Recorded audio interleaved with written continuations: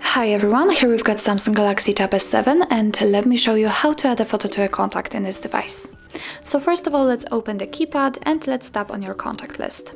Now let's choose the one you want to edit and click on edit right here.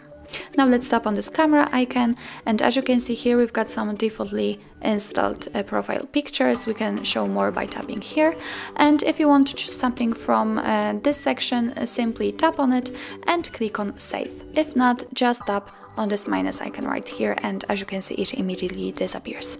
What's more, we can choose the camera, so your device will open the camera app and you will be able to take a photo of the person, or simply tap on gallery and you will be able to choose something from your taken photos or downloaded ones. So let me pick gallery, let's tap on the one you want to use, and from this step we can adjust the size of this square, and thanks to this we can decide what we will see after saving the whole contact.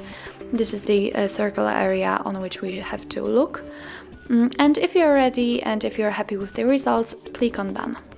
As you can see, it immediately appears right here. Remember to click on save, and as you can see it immediately appears on our contact list.